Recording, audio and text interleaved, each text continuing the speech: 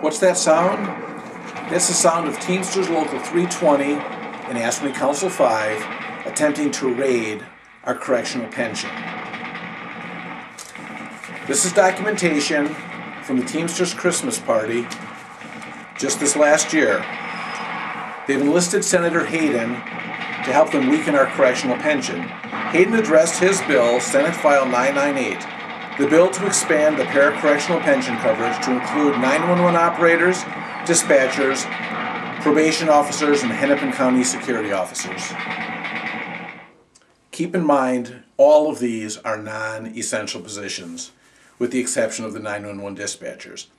I have one particular issue regarding pension, said Hayden. For those of you who are working county security and 911, and some of you who are probation officers, I know your jobs are tough. Some of those jobs are particularly stressful. You work with people who are in crisis or people that are the most dangerous in our society. Those jobs have a way of grinding people down almost the same way as if you're in a combat zone. I can't make any guarantees, but Ed Reynoso, Teamsters Joint Council 32 Drive Political Director, and I are going to work very closely to make sure those jobs are looked upon as other jobs in corrections. Fellow COs, traditionally, membership in the correctional plan was limited to individuals with jobs that expose them to increased risk of physical injury and death. As a matter of fact, it required 95% inmate contact.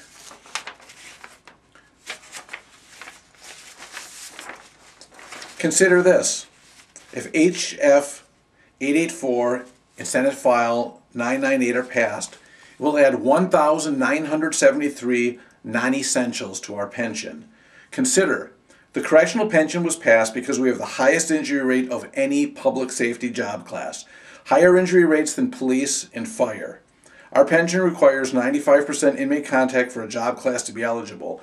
If we can to allow non-essentials with virtually non-existent inmate contact and non-existent assaults from inmates, we will be in danger of being dumped back into the coordinated plan. Consider, probation officers make up to $90,000 a year. This means their payout from our pension will be greater than the COs it was created for.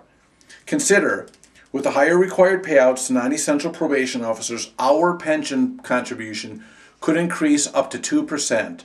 What does that mean? It means a 2% cut in our take-home pay to add non-essential people to our pension.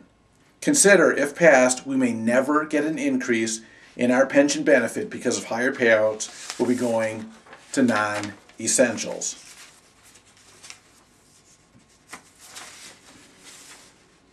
The Teamsters know a lot about running pensions.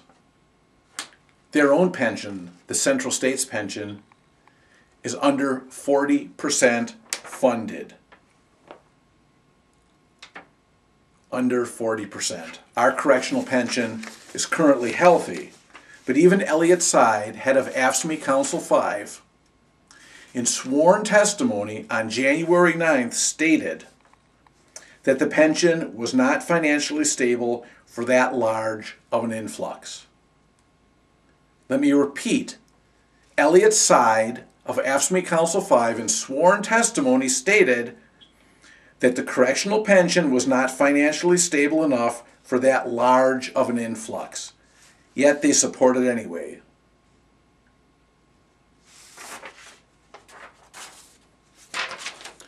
And they're not done. They've already been on the Capitol to this once, and they're going back again. This is one of the most recent posts from the Teamsters Local 320 website. And if you guys at Teamsters wonder why I'm always complaining about you, it's because you're always trying to attack corrections officers and our pensions. Corrections trader Brian Aldi's on his blog on that site says, to all the Teamsters of 911 Dispatch, Probation, and Hennepin County Security, I want to inform you of how our local has made a terrific effort in both educating and convincing state legislators and other public officials of the importance of providing an improved pension benefit for your groups. Interestingly, when us Hennepin County detention deputies were part of Teamsters Local 320, they wanted nothing to do with improving our pension as COs. However, this effort is opposed by employer interests and conservative pension groups, Supporters are also having a difficult time getting non-union groups and/or associations who represent 9/11 dispatchers and probation officers to support the legislation. Let me make this clear. I have no trouble with 9/11 dispatchers having a better pension. I have no trouble with anybody having a better pension. But if you're going to add people to the correctional officer pension, there better not be one loss of benefit to the correction officers that it was created for.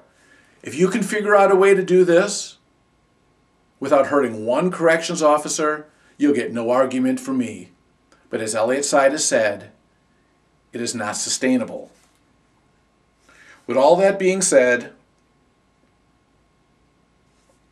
Teamsters Local 320 will continue to support and promote legislation to improve retirement benefits, yada, yada, yada.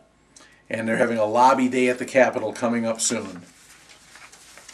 Fellow corrections officers, write and call and email your state representatives and your state senators. We need to put a stop to this raid on the correctional pension. This is very, very important. If we sit idly by, we could find our pension being overrun with non-essentials, making more money from the pension, from our pension, than we will, and us paying greater contributions for their benefit, not ours. Thank you.